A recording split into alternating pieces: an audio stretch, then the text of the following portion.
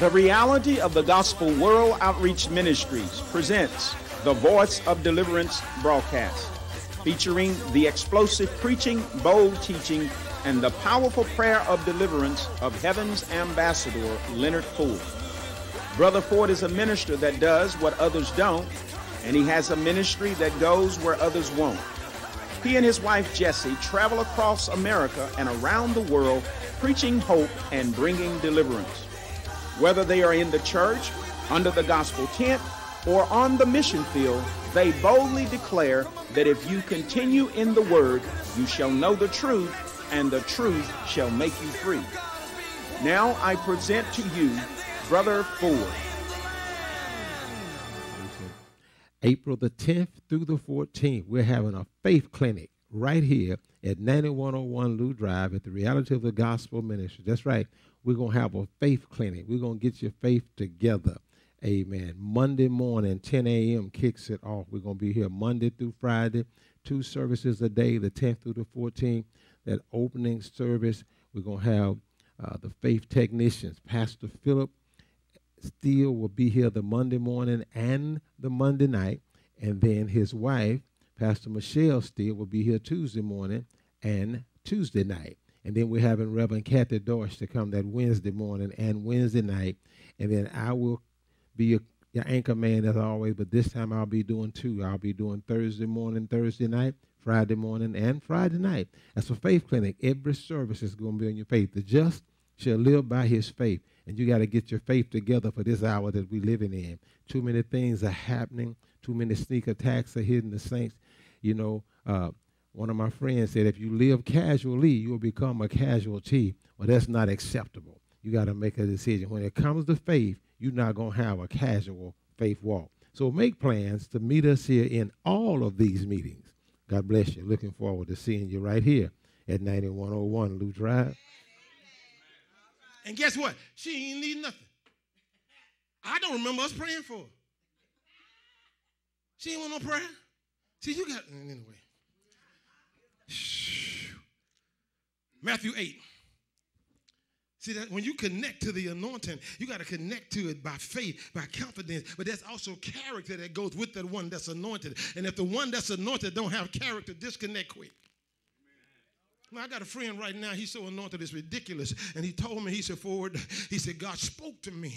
And he said, you have the anointing that's on your father. So be mindful how you carry yourself. I'm talking about his spiritual father.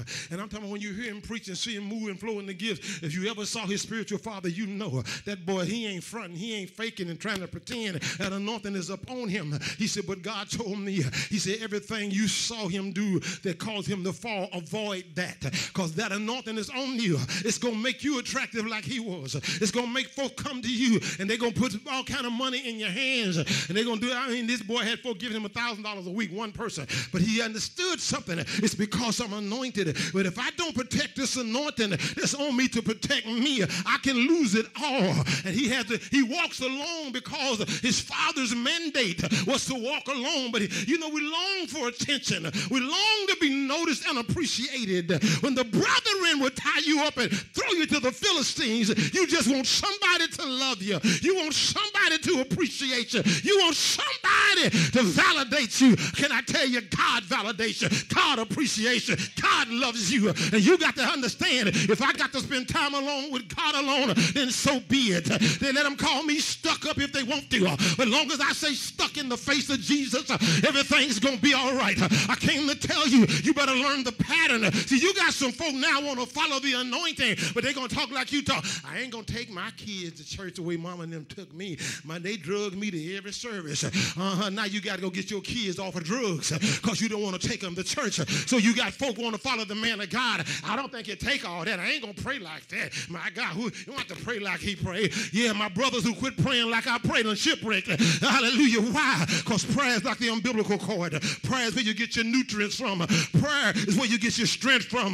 Prayer is what infuses you. I'm talking about communing with God, fellowshipping with God. The Bible said in Psalms that if I fear God, he'll pluck my feet out the net. If I get in the devil's net, God's going to pluck me out. But you got people now, they want the anointing, but they don't want to join themselves to the anointing by confidence and trusting. Okay, this is how I get it. How do I maintain it? This is how I got it. How do I increase it? Because I don't know about you. I don't want to be anointed just when I preach. You in Matthew 8? Verse 18, when Jesus saw the multitude about him, he gave commandment to depart to the other side. And a certain scribe came and said unto him, he didn't call this book of saw some. I'm going to follow thee wherever you go. Heard that a bunch of times too. Jesus said unto him, the foxes have holes. The birds of the air have nests. The Son of Man have nowhere to lay his head. What is he saying? This ain't glamorous like you think. It ain't as glorious as it looks. You see the crowd now. You see them hollering Hosanna now. They'll be saying, crucify me before the sunrise. See, you got to understand. You see the crowd around me. You saw that big offering. But you know I can't even get a hotel in this city. That's what he wasn't telling me. I ain't got no house. He said, I'm headed someplace. And because my face is set like a flint to go to Jerusalem, they won't even give me a room and board here. So where you going to sleep at? See, if I got to sleep under the tent tonight, you ready to go under the tent? Well, you know, me and Buzz, we don't really get along too good, Lord. So when you get a hotel room, call me. Quiet in Zion. But it's all right, it's all right, it's all right. And another said of his disciples, oh, this one of them that's been following him from afar, said unto him, Lord, suffer me first to go and bury my father. I didn't call you first of all. Jesus said, no, you follow me and let the dead bury the dead. Oh, Jesus is so cruel. I can't believe Jesus is that harsh. Jesus said to him, you have not prioritized the anointing yet. You have not come to the place to where the anointing is the first priority. You have not come to the place where the call of God is the call above all. You ain't ready, what he's telling him. That word follow right there means to follow one who proceeds, to join him as his attendant, to accompany him, sitting at his feet, to be his disciple, to become his disciple, to side with his party. We ain't talking about Republican and Democrat now. Come on here. He's trying to get you to understand. Are you going to follow me? Are you going to imitate me? Are you going to walk like I walk, live like I live, consecrate like I consecrate, crucify, mortify, subdue your flesh the way I do? Get your motives right with God. Matthew chapter 9. And Jesus passed forth from thence, verse 9, Matthew 9 and 9. Jesus passed forth from thence. He saw a man named Matthew. And have you noticed he's getting all these entrepreneurs? We act like Jesus only chooses riffraff. He loves all, top and bottom. He passed by and he saw a man named Matthew sitting at the receipt of customs. He said unto him, follow me. What did he do? Let me go bury my mama. Let me go kiss cousin them goodbye. No. He connected right then by faith. He rose what? Immediately and followed him. Now go to John 3. I'm shifting now. John 3. I'm trying to show you. He's calling. He's saying, come follow me. Come be my disciples. Come get trained. He's not saying come preach. He's not saying come front the service. He come serve. Come minister. Come on here. Come hold the offering basket. Come on here. Come on here. Come row the boat when we get ready to cross the ocean. Come follow me. No, I don't know about that, Lord. Come on, let me teach you how to pray. Let me get you up at 4 o'clock in the morning and take you to the place of prayer. Come on and follow me. Let me show you how to believe God. You used to getting that paycheck. You used to that fat bankroll. Let me show you how to believe God for your money. I don't want to learn. I don't want to learn. I'm a tax collector. I know how to get my money. John 3. I just want verse 34. For he whom God hath sent speaketh the words of God, for God giveth not what? The Spirit, or we could say the anointing by measure unto him. I'm trying to get you to join yourself to an anointing that's unlimited. I'm trying to get you to join yourself to an anointing that's got no cap on it. But I want you to do it by faith. Notice Jesus don't do a bunch of talk to persuade them. He's just giving them the call, and they got to make a decision. That's what Elijah said. Well, I ain't do nothing to you. You got to choose if you're going to connect. You got to choose if you're going to connect, because people, if you don't make a decision, let me tell you something. You got to do more than connect. You got to make a decision to stay connected. pride will disconnect you. Let's go to Mark chapter 6. Now, I want you to see here. Here's a man that's got the anointing without measure. He's got the Spirit upon him without measure. It's unlimited. He's got a bountiful anointing. He's got an abundance of anointing upon him. And the Bible says these words. He go to his hometown to preach. He go where he grew up, where he knew him at. He go in there where his daddy, his earthly father was a carpenter. And they say, is not this the carpenter? We're in verse 3. The son of Mary. I know his mom and them. The brother of James and Joseph and Judah and Simon. I know his sisters. Are not his sisters here with us? And they was what? Offended at him. Why? Why are you offended at the man and you know him? That's more reason to have confidence. You done lived around him. You done seen his lifestyle. But you know why? Because it ain't me. What make him better than why he got to be out front? But Jesus said unto them, now listen, they talking about the prophet, they talking about Mary's baby, they talking about James's brother, they talking about Judah's brother, and they talking about, he said unto them who? Them that saying he's just a prophet, he just married a little boy, he just James' brother. Them, he said to them, a prophet, he identified himself as a prophet while they trying to identify him as James' brother, as Mary's son. He said a prophet is not without honor, but in his own country and among his own kin and in his own house, in the hood. He could there, in their presence, in his own country, among his own family. Have you noticed that? You can go out and get the neighbor healed, and folk in your house can't receive from you. They'll let you pray sometime. But don't pray long now. Hurry up and get through. My God, how long you going to pray? You still praying? You be in the waiting room a lot longer than he prayed. Quiet inside. Watch this. And he could there do no mighty works, save that he laid his hand upon a few sick folk. Hallelujah. And he couldn't do nothing for them folk. He had to lead them out of the whole deal. Now watch this. And the Bible said he called unto him. He couldn't, wait a minute, folk got minor diseases. Here's a man with the anointing without measure, and in this particular place, he can't do nothing. Maybe a headache, maybe a hangnail. Hallelujah. And the Bible says this word. He marveled because of their unbelief. The Amplified Bible says their lack of faith in him. They had no confidence in the man that's anointed without measure. They didn't connect to the anointing by faith because they got offended. When you offended with somebody who has done nothing to you, they offended because of who he is. Ain't a good thing come out of Nazareth. That boy out the east end of Little Rock. Ain't nothing down there but thugs, gangsters, and cutthroats, drug addicts. Please. I wouldn't go across the street to hear him. Now, the pulpit pimp can fly in out of Chicago and you will pack it out. But watch this. He went about teaching in the villages because they can't receive from him. He called unto him the 12. These are folks that used to fish. These are folks that used to be tax collectors. They don't have the anointing without, matter of fact, they ain't got no anointing. He got it without measure. He called him, and now remember, when you get joined, there's a transfer. He's about to transfer some of the anointing that's on him, that's immeasurable, upon them. So they're going to have it with a measure, and they're going to do more than he did, unlimited, just because of the lack of respect. See, sometimes we act like, ooh, he more anointed than he is. No, you respect him more than you respect him. That's all.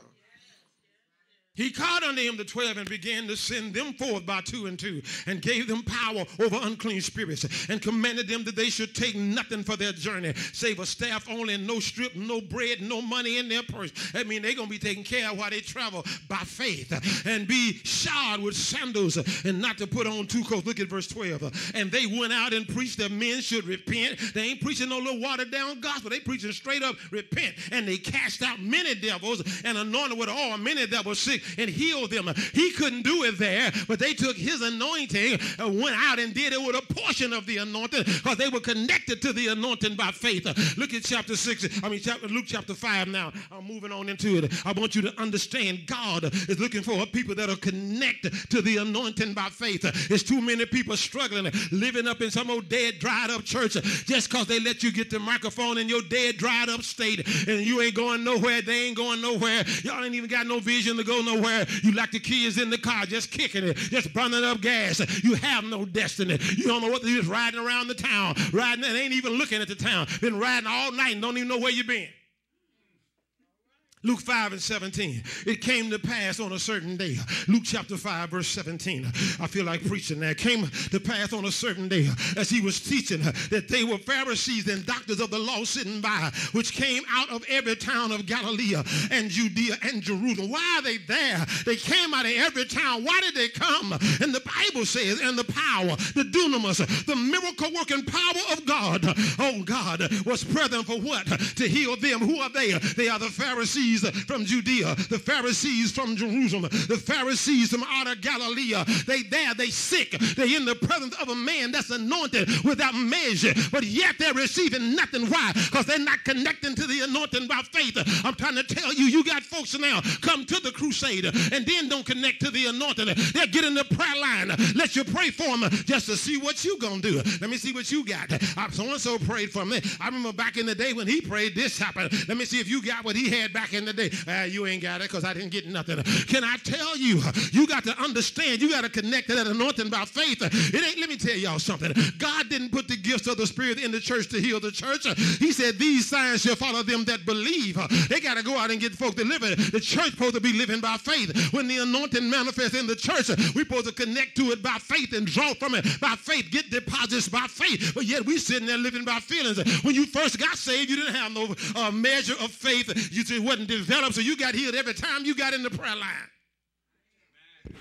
Why do you think when the man of God ain't never saw you before, don't know you from Adam, walks out and call your name, come on here and tell you what your condition is, tell you how long you had it? That word of knowledge is to trigger your faith. And because you know ain't no way he can know that, your faith shoots up, hallelujah, and then you get your miracle. But because you don't study the word of God and get faith, 3 weeks later you need that same miracle back, not another one. Oh, them symptoms then came back on me. I thought I was healed. Well, I was healed for 3 weeks, but looked like I done lost it. Maybe God would just let me know he could heal me. Now it's time for you to rebuke the devil by faith. Devil, you ain't nothing but a lie. I've been redeemed. I was healed. I am healed. You ain't putting that back on me. Get out of here with your lying self. I ain't going back into that. You ain't putting that back on me. But see, you disconnected from the anointing when you start guessing, wondering, and wavering. But you got to connect and stay connected by faith. Devil, you ain't nothing but a lie. I know I'm healed. I ain't had no pain for 3 weeks. I ain't taking no pain now. Get your pain and get on up out of here. You got to understand we in a time now when folks got to connect to the anointing by faith. They was there with their sickness. How would God send healing power to well folks? The power of God was there not to heal, but to heal them, to heal the folks in the building, to heal the Pharisees, to heal those that came. You got to understand that like it is now. Preachers got so much pride, you can call everything but their name, and they sit there like they ain't got it. No, they got 3 bottles of pills in their pocket. You sitting in the call their condition, hallelujah. God want to heal it. It's over here. I was when Benny Hinn came to Little Rock. I volunteered, and I was one of the volunteers. So I got in early, and I saw folks for 3 hours outside lined up in the heat, waiting to get in the Coliseum. Then we get in the Coliseum, and the section that I'm working in, that was a woman I knew. Her daughter brought her there because she had cancer. Brought her there to be healed, and the power of God began to fall, and all of a sudden she said, I got to get out of here. The girl said, Mama, don't you feel this anointing? He ain't prayed for the sick yet. They're getting healed in that section. He said, just wait. I got to go. She got up and walked out. It wasn't 3 good minutes. He turned to that section. He said, God's healing cancer in this section. If you got cancer, stand to your feet. Folks stood up. Power hit them. Growth was melting. Cancer was leaving. She died of cancer. She left before the anointing came because she didn't have time to connect to the anointing by faith. She was present and got up and left early. Early for where you going? You don't leave the waiting room early. You sitting out there 4 hours. You say, child, I'm still in this waiting room. What you doing? I'm waiting. I'm waiting to be waited on. Then they take you back there and put you in a room for another hour. And you sitting back there. And Lord forbid they take your clothes and put you in a gown. You sure can't leave now. You just back there waiting. Doctor come in, don't say 10 words to you. And write you a prescription. Say, here, go get this filled. But in the house of God, I ain't got time for that. The power of God was present. Why? To heal them, yet they didn't get healed. Listen, they didn't leave. They stayed there. I want you to catch this. They're there. The power is there. They're sick. The power came for one reason, that's to heal. Why they didn't get healed? If the power there to heal them, why don't the power heal them? The power came to heal them. They need healing, but the power that's there to heal them don't heal them that need healing. Why? One reason missing. They didn't connect to it by faith. Why? Because they got an attitude about the one that's anointed. I ain't getting healed in his meeting. My wife and I know a woman that's dead right now because them preachers ain't going to pray for me and get no glory or testimony. I prayed for her and she got out the wheelchair. Well, she wouldn't receive prayer. So when they got out the wheelchair, she was in the casket. Come on here. I came to tell you, pride and ignorance, arrogance will kill you. You better change your mindset and understand when the anointing is present, I'm not finna argue with it. I'm finna connect to the anointing by faith. I'm going to put my faith out. The power of God is present to heal me. The doctors can't heal me. They done told me ain't no cure. Ain't nobody never got healed from this. Well, doc, that's what you say.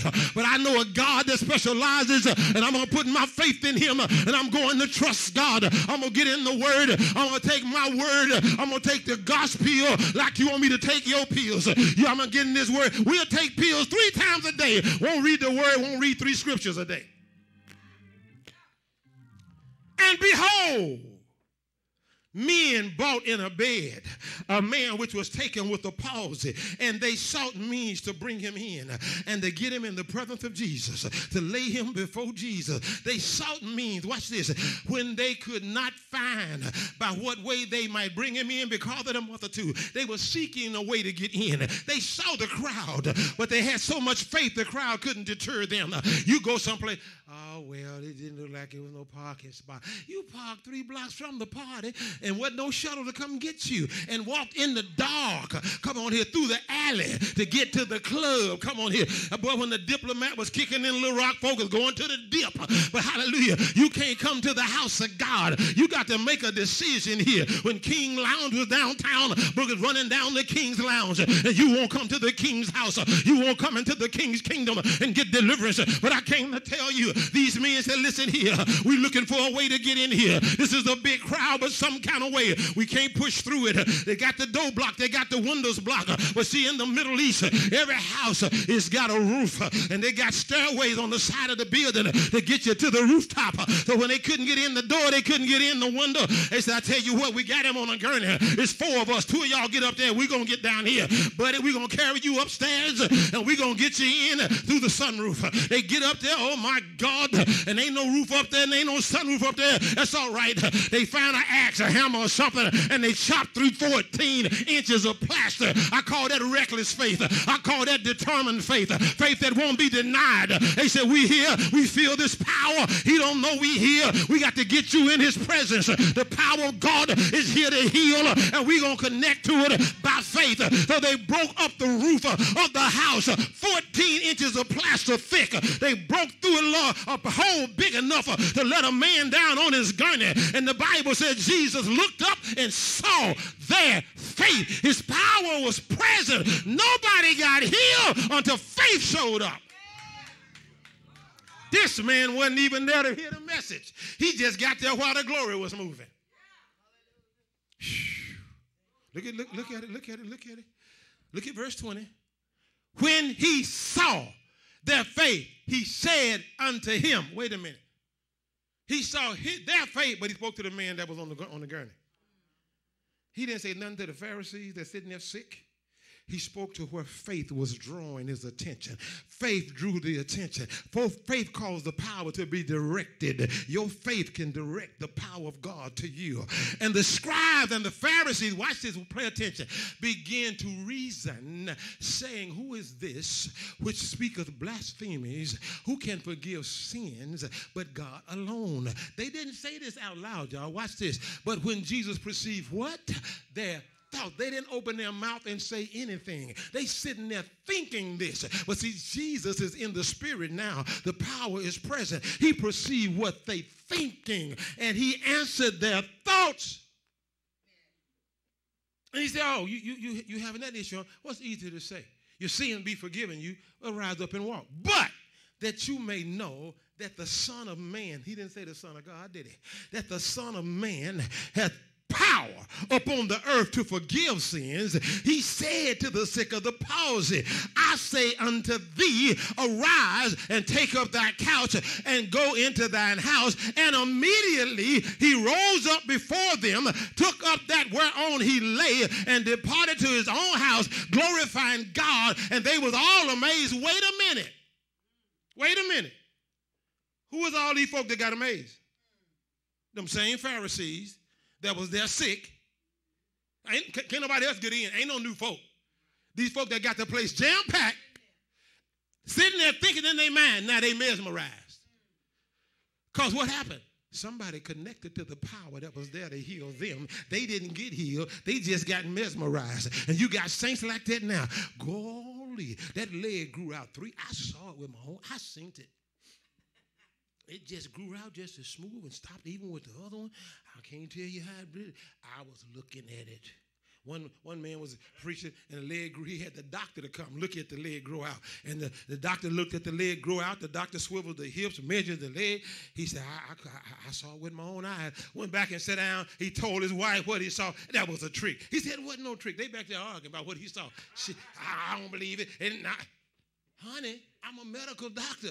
The leg grew out. No, that's just that's magic. That's he a magician. That didn't work. Immediately he arose from them, took up the bed and walked and left there. April the 10th through the 14th, we're having a faith clinic right here at 9101 Lou Drive at the Reality of the Gospel Ministries. That's right. We're going to have a faith clinic. We're going to get your faith together. Amen. Monday morning, 10 a.m. kicks it off. We're going to be here Monday through Friday, 2 services a day, the 10th through the 14th. That opening service, we're going to have the faith technicians. Pastor Philip Steele will be here the Monday morning and the Monday night. And then his wife, Pastor Michelle Steele, will be here Tuesday morning and Tuesday night. And then we're having Reverend Kathy Dorsch to come that Wednesday morning and Wednesday night.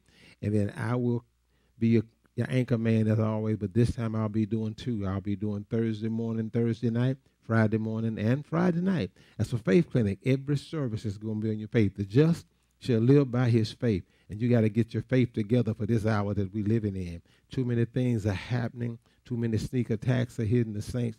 You know, one of my friends said, if you live casually, you'll become a casualty. Well, that's not acceptable. You got to make a decision. When it comes to faith, you're not going to have a casual faith walk. So make plans to meet us here in all of these meetings.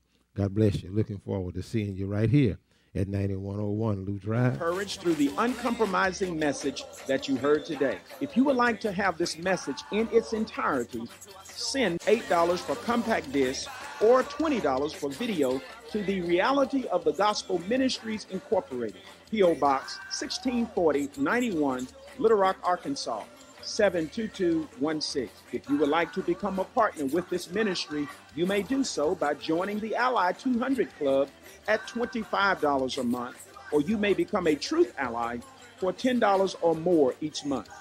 Send your offerings to the Reality of the Gospel Ministries Incorporated, P.O. Box 164091, Little Rock, Arkansas 72216. If you continue in God's word, you shall know the truth, and the truth shall make you free.